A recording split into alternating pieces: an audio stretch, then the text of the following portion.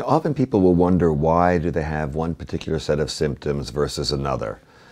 And often they want to go into their history to try to figure it out as if that's going to answer the question. And there are a few different answers. So somebody coming to us, we often will not know why they chose that particular set of symptoms because quite often it's not really important.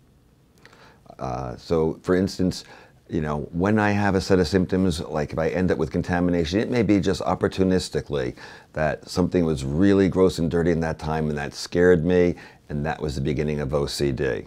So quite often we can't really find a reason.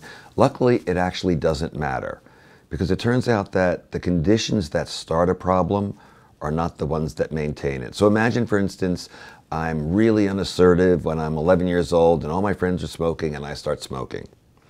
And now I'm 35 and I'm really unassertive and I'm smoking, and so we can help me be assertive and I'm still going to be smoking.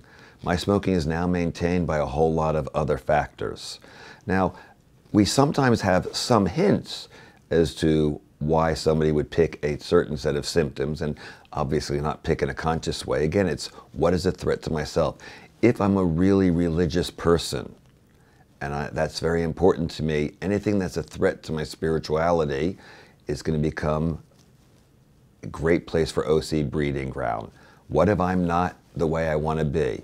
And again, I love my children. Nothing can get between my children. What if I'm a monster? Now, I'm saying this, and certain people would be hearing this. If you're somebody who has that fear about the kids, you're going to actually try to twist this. And the way you'll twist it is going like, oh, good, I'm doing this out of love, so I don't really have a problem. And as soon as you try to reassure yourself, you're going to go like, but what if I'm the exception? Or what if that's not me? Because again, the goal of treatment is learning to live with uncertainty. So us understanding some of the reasons why you've got there, it's a little helpful. The core, though, is what we're going to do from this point on. Because what's maintaining the problem now is not necessarily what started the problem.